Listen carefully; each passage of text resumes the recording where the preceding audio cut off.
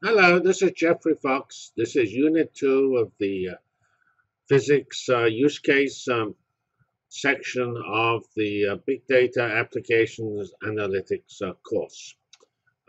We've already introduced the looking for the Higgs particle. Here we get to a little more technical detail about gathering events and counting them up so that we can see what's going on. We, of course, have our slogan, using clouds, running data analytics collaboratively on those 3,000 to 3,500 participants in each experiment, CMS and Atlas, and we're processing big data, 15 petabytes per year, to solve problems in physics informatics. And as noted, physics informatics does not exist on the web as far as I can see.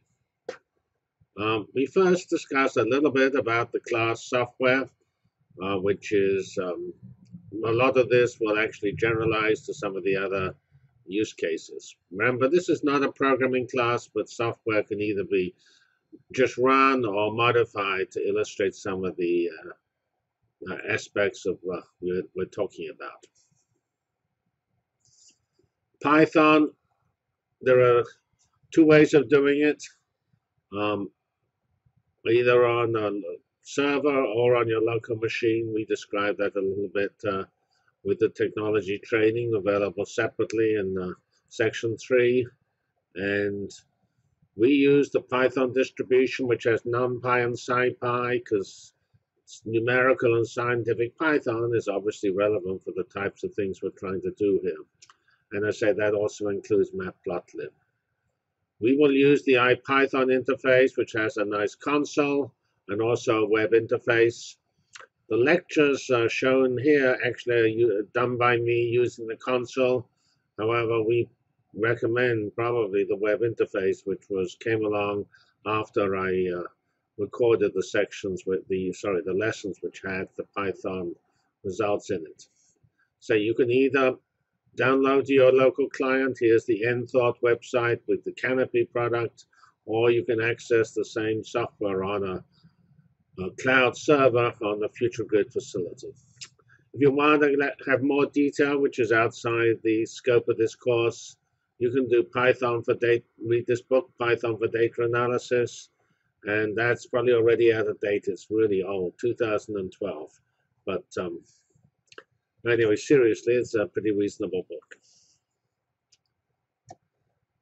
So as mentioned, there are really 3 ways of running your programs, at least for Python. For Java, there are 2 ways. For Python, you either use the web-based interface. That's what we'll illustrate in later slide. And you go to Future Grid, set up your virtual machine. You will be given a public IP address. You enter that IP address in your browser, and then you're redirected to the IPython shell, which will give you the web interface. Alternatively, you can actually run either the Java or Python as real code on the virtual machine, and then you go to the virtual machine and you go to here's the directory for Python, and you just go to the directories for Python and Java and run the software. Alternatively, you can just do it in the classical fashion by downloading to your local machine. Of course, the advantage of the preloaded virtual machines, they've tended to get all the directories and the dependencies correct, which is often, especially for Java, somewhat non-trivial to do unless you're very experienced. So there are 4 codes in this section which are available from the resource, the files tab. This class 1 is used in this unit. Class 2 is only used in projects and homework, but it's available on the tab. Class 3 is used in the following unit, and class 4 is used in the 4th unit of the physics section. Note that class 3 at the moment does not have a Java version because it has such sophisticated plotting. We were not able to reproduce that in Java. We notice that each code has several components. It runs different different choices of parameters, and those are set up as IPython cells on that nice web interface.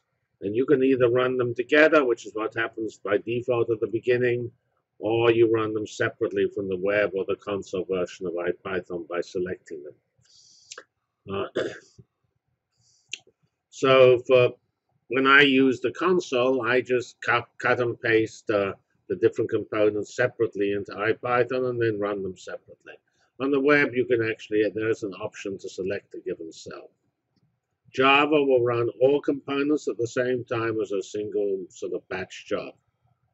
Notice in each case, although the simplest thing to do is just run the code, but you're also welcome to modify the code, change the parameter sizes so that you get more data or less data and see what the impact is. I mean, less data is, in this case, non-trivial. I mean, sort of interesting. We'll actually discuss that because you'll see why they had to run the CERN accelerator for the time it took, because with less data, you don't see the Higgs. There's too much statistical fluctuations. Here is the user interface, the web interface to IPython. And these are codes we have for the physics section. With the other codes here, just codes you use the different parts of the course. This one here is the actual tutorial, which is probably good to do before you do anything. And that's mentioned in the section 3, which is the technology training section. When you click on Higgs class 1 sloping, you will get this, which is the notebook for this particular piece of Python. And here we have these cells, which after each cell we have the output, which in this case here is the simple output. We'll discuss it later in this unit, which is just Python's version of the experiment, which was the Atlas experiment, that how that data looked. So it's roughly the same as what the experiment done, and we do it in Python to show, to actually experiment with different choices of number of events and things like that. And we will go and later on tell you why this stuff here called importance, accept project method actually works and things like that. And here we will also tell you about Gaussian distributions or normal distributions. So as I've already mentioned, the lectures are described using the Python implementation, not the Java. That's because I found Python easier to use. And they run examples. And you will find we actually give the Java and the Python at the beginning, but when we have slight modifications, we just give the Python for those modifications, not the Java, because it's just Java's is not as concise as Python. And most people, even if you're not familiar with Python, it's sort of obvious what the commands are doing, because that's typical of a scripting language. You write what you want in a very concise fashion. Say for when I recorded these lectures, I used IPython on my local laptop, and I would, however, I would tend to recommend you use the Future Grid version, but that's of course your choice. And I say, I hope even if you're an expert on Java, you can read the Python code and at least have some understanding of how we're modifying the basic runs. Alternatively, you can actually look at the Java code. The Java code from the file that's within the Files tab, that has everything in it. It's just that we only reproduce in the lectures the Java necessary, base Java necessary to understand roughly what's going on.